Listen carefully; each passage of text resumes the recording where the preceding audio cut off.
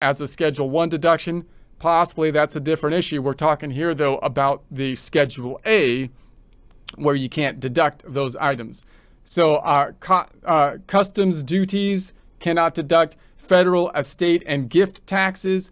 So remember, the estate is a whole kind of different animal, meaning we typically have an income tax. We don't tax people's assets. We tax them as they are earning the money that are accumulating the assets.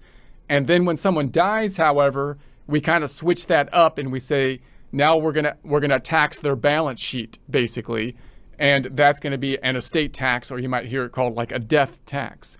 So that becomes a tricky, business in and of itself, where it kind of has implications on the federal income tax, but it also has a different kind of impact because it's going to be estate tax. Gift tax are tied into the estate tax, and you could have these on the federal level as well as the state level.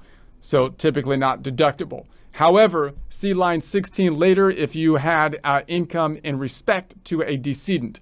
So certain state and local taxes, including tax on gasoline, car inspection fee, assessments for sidewalks, and other improvements to your property, tax you paid for someone else, and license fees. So let's take a look at these. These are state and local taxes. So you might be saying, these can get a little bit more confusing. So certain state and local taxes, including tax on gasoline. When you buy gas, there's typically a tax on the gas, and the idea of the tax on the gas is the people that actually use more gas are going to be using the roads, which were community property, and therefore they should be paying for more of the roads. So that would be quite tedious if we tried to calculate that and figure out how much of the gas would be taxed. So no car inspection fees, assessment for sidewalks and other improvements to your property, tax you paid for someone else, so you can't deduct someone else's tax, and license fees, for example,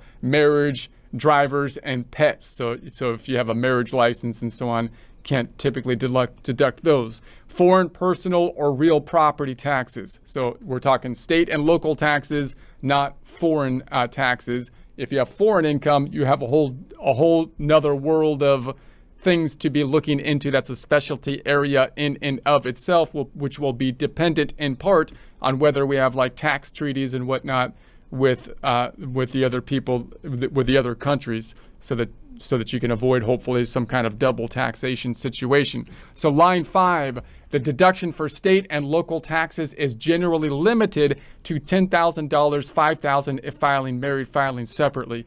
This was put in place a few years ago, and it was actually an attempt to, I think, simplify the code and be a little bit more fair. And I'm someone that lives in California, so I'm actually being hurt by this rule. But I think some states have kind of been taking advantage of the tax and being subsidizing through the tax, because obviously if you have a high income individual, then they're going to have high state taxes in places, especially with high cost of living, like California and New York, for example, and it seems that that's kind of subsidizing the cost of living to go up and so on in those areas. So they actually capped it at the 10,000, so you can't take more than the 10,000. That was a controversial issue.